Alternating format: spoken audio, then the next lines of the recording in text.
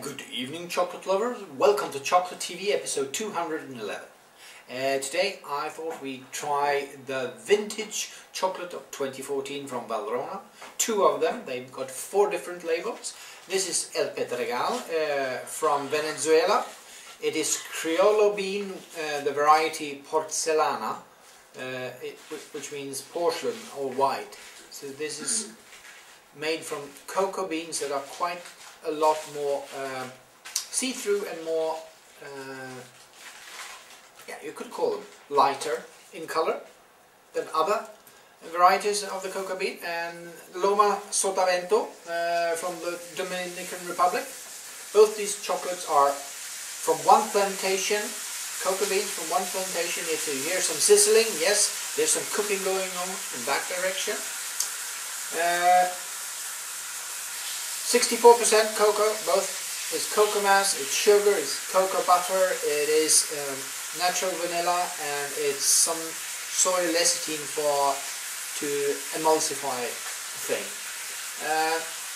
This is Trinitario beans, this is Criollo bean, a special variety. There are 2 other, Ampamaki and Gran Corral, which have been around a lot longer. I think this came just 2 years ago, and this came 3 years ago. The other ones have been 10 plus years. Vintage chocolates often comes out in October from the Valrhona plant. I guess they harvest the beans and then they use the same kind of recipe to make the bar, because it's always 64% cocoa.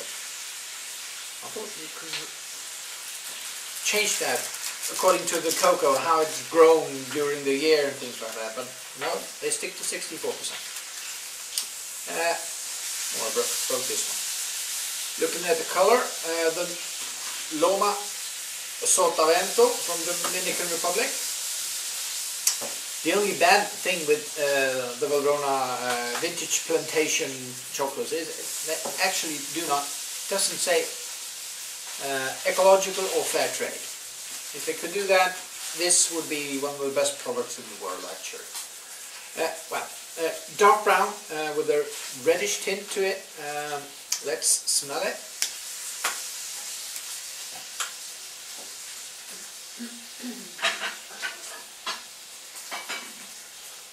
We've got some orange mandarin notes, dry chocolate as well, some red tea, some cedar box character, paper, dusty.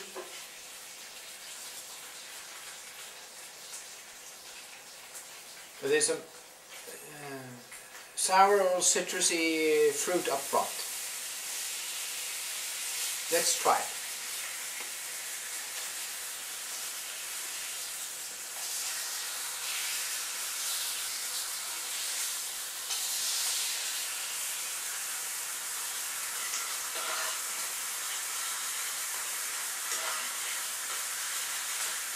Sweet and sour chocolate with a hint of bitterness that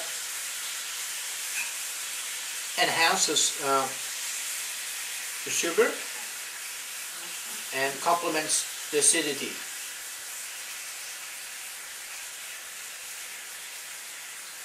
It's like having a mandarin orange and some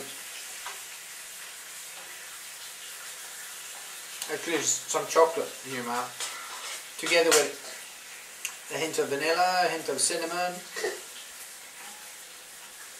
and you swallow it down with a nice mild cup of red tea.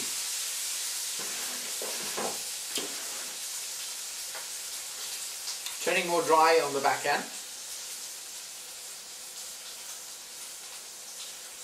Finishes off medium long finish with a dried cocoa flavor at the end. Not bad. It's okay. I'm going to give this 7 out of 10 for the Loma Sotavento. Let's go to El Pedregal, Venezuela. Didn't say where it was. No, it doesn't say. Doesn't say which part of Venezuela, but Valderona has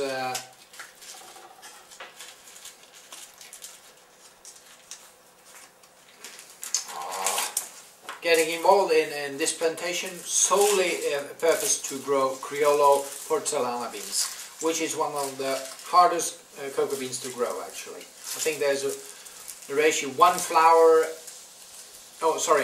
cocoa pod per 1,000 flowers.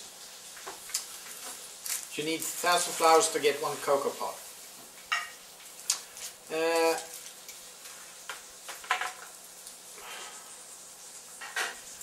Not quite the same. It is 64%, but this El Pedregal is somewhat lighter in color, somewhat more brown and red in color than the Loma Sotavento. And let's break it off. And that's only normal, because porcelana chocolate usually are a lot more lighter than other chocolate, due to the bean have a fair complexion. Let's smell this one.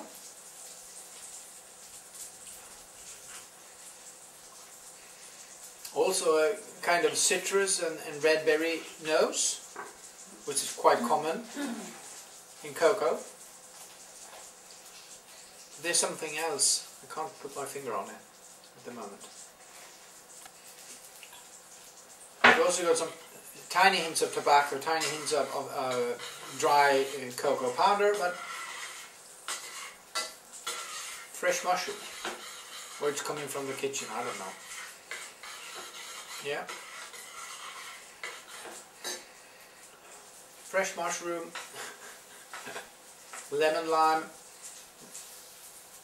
red berries, coffee, no tea, no coffee, and chocolate. Let's try it.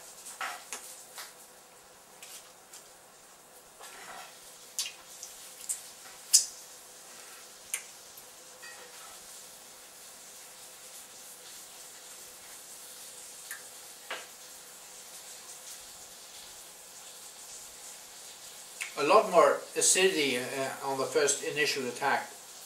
It's actually like getting a lollipop, a fruity lollipop in the mouth.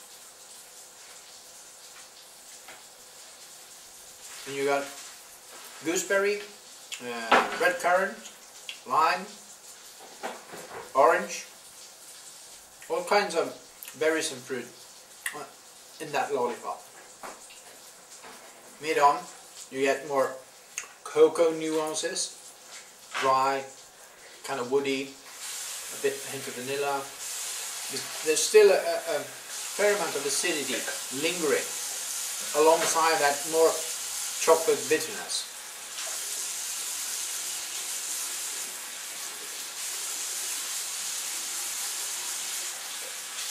Also got some sour cherry.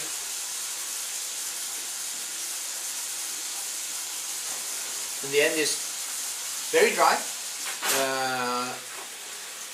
lots of cocoa, dry cocoa, bitter cocoa on the back end. The acidity kind of drop off, and you get, the end actually gets a lot more like usual chocolate.